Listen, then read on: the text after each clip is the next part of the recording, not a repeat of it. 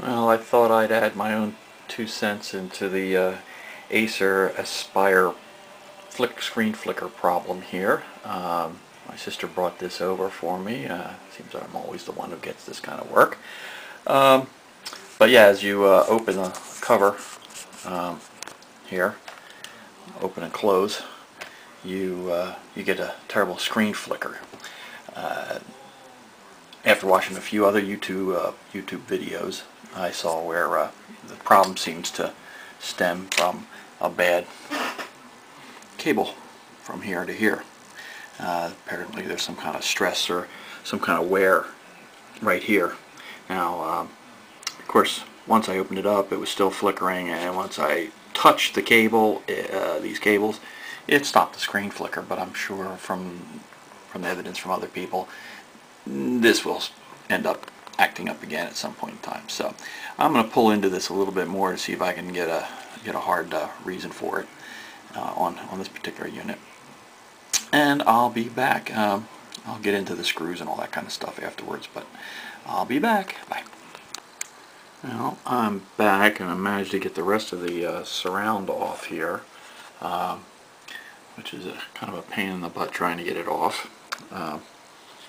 But here, it appears, I don't know whether you can see, this is a cable that runs through the hinge here, and once I pulled this apart, the flickering here stopped, and I can't get it to flicker again. But you can see where there's a wear right here as the hinge opens and closes. It's right on the hinge line here, the plastic. So, as a matter of fact, over at this end here, here's another cable that's actually pinched within here, but that's another story. To get this surround off, that was a major pain in the butt too. Had to take this speaker arrangement out to get to the screws that are down right at the hinge line, where you can't even open it up wide enough to get to it. Really not a really pleasant thing to work on. So I'm going to manage to put some tape around this. Hopefully it'll keep it from rubbing or twisting or torquing or whatever it happens to be doing, but I haven't been able to get it to flicker again to save my life. And I'll get back with you in a few minutes. Bye. Okay, what I sort of did, I don't know if you could tell, I just sort of, since that plastic shroud goes over here, the plastic cover, sort of put some insulation, sort of, it'll rub against. This is a sort of, what do you call it, one of those plastic bags that you'd get electronic parts in. It seems to be pretty tough material, so hopefully that'll take the beating rather than the cable. And on this other side here, I got to do something there too. I don't know if you can see it. I'll add a little more light. There was some wear to the antenna cables here too. I don't know if you can see that, but that's another thing I'm going to end up trying to do something to protect that. That rides on this hinge here, the spring-loaded hinge here. So, yeah, it looks like a lot of fun. Be back in a minute. Okay, so what I did was I just sort of wrapped that spring-loaded bolt here with, again, that heavy-duty plastic, and sort of taped over that little guy right there. Also back over here, this was routed around here to give it a little more slack. I moved that off, so we'll see if that helps. Okay. Okay, I'm back again. Just a couple of the little notes. We have this top cover here with all the switches and indicators on it, power switch and whatnot. These little things, I had a little rough time getting that, or figuring out how to open it up, but apparently all it does is you just get your finger under it and it flips that little guy open, and then this thing just pops out. Okay, and then when you're ready to put it back in, okay, it's even got a nice little handle here. You make sure you slide that all the way in. I don't know whether you can see it. You slide it all the way into the given slot here with the pin side down. Okay, you got a pin side and top side, pin side down, slot bottom it all the way into the connector, and then just flip this little lever down. Okay, and that's how you get those guys out. The other note I wanted to make note, when you're prying this top cover off here, you know, that's a bit of a pain in the butt. It's sort of a hooked, I don't know that I can actually show you that at all. Let's see if we get a little light on it. It's sort of a hooked arrangement. Maybe looking at the top is probably easier. Okay, excuse me for flipping and flopping around here. But you sort of got to, you know, again, it's like a little puzzle box here trying to get in it, but you have to sort of push it in the opposite direction. These little hooks here latch in, so they sort of hook together. You know, it's hard to do with one finger, but they sort of hook the, you know, like that. Which, you know, very easy to break these little hooks off. So you sort of got to push the top piece inward so it unlatches or unhooks. Sort of push down and push with a little screwdriver, sort of prying the cover, sort of like this. Okay, and you sort of push the inside in. I'll show you once I get this top back on.